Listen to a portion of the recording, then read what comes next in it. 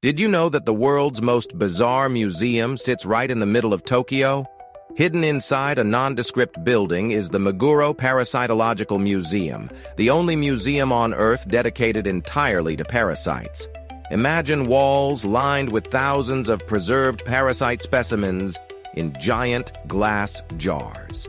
Tapeworms longer than your entire body.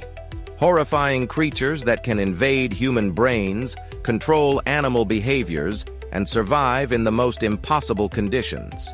The museum's founder, Dr. Satoru Kamigai, believed that parasites weren't just gross. They were fascinating scientific marvels. Each specimen tells a terrifying story of survival and adaptation.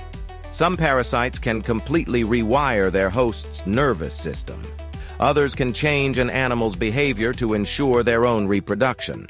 One particularly disturbing exhibit shows a hairworm that forces crickets to commit suicide by jumping into water, allowing the parasite to swim free. Another displays a fungus that turns ants into zombie-like creatures, manipulating them to climb to the highest leaf before killing them. Most visitors leave both disgusted and mesmerized. It's a reminder that the microscopic world is far more complex and terrifying than we ever imagined. Want more mind-blowing facts? Hit that follow button now